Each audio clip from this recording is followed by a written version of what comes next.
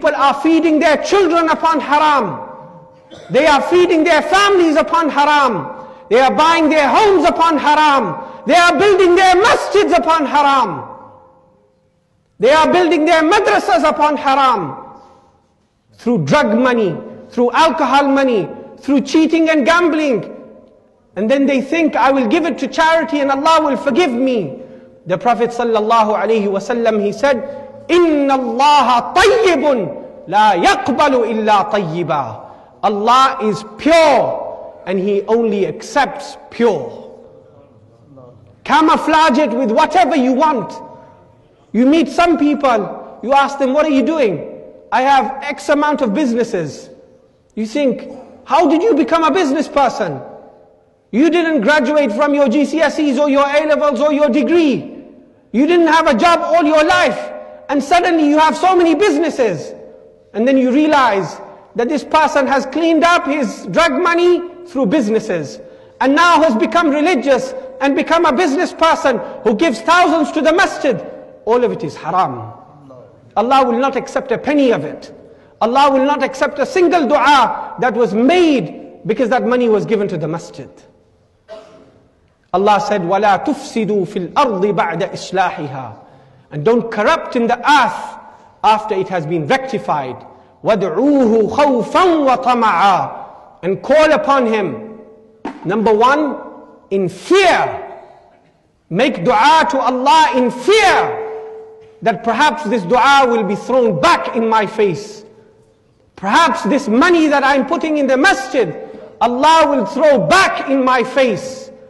Perhaps what I am feeding my children, Allah will question me and say, you fed these innocent children upon haram.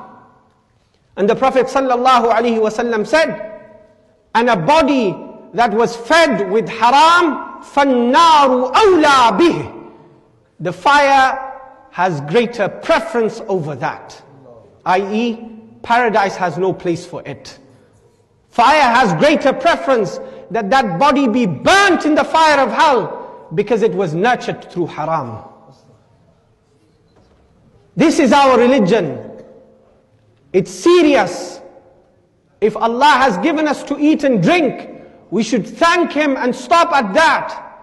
If we open up our eyes into matters of haram and bring into haram into our families, we can't deceive Allah. We might grow a beard and cheat people that I've become Haji Sahib and religious now. But was that Hajj done upon halal? Was that earned through halal? A man, he went to Makkah, he was a righteous man. He went for Hajj. He didn't say Labbaik Allahumma Labbaik once. The people asked him, why don't you say Labbaik Allahumma Labbaik?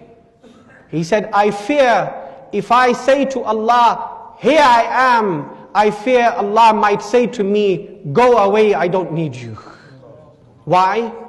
Because I fear that even if 1 penny of what I bought for Hajj was haram, Allah will not accept my Hajj. The Prophet ﷺ, he gave everybody a responsibility. If you are living in a house and you know haram is being bought into that house, then remember, your children will not drop into your grave. They will not answer your questions. They will not stand up for you.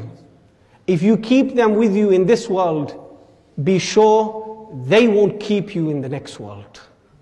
They might take you the way they go and the direction they go in. That man who worshipped Allah for 500 years, punishment came to him first. Why?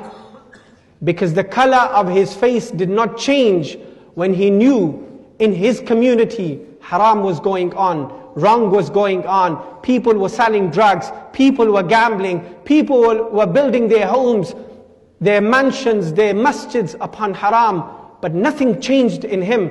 Allah said, punish him first.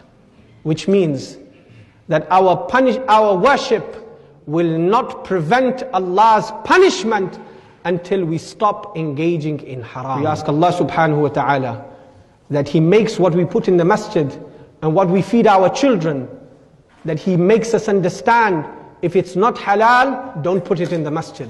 If it's not halal, don't feed your children. Make tawbah, turn back to Allah, and think of the innocence of these children and these communities.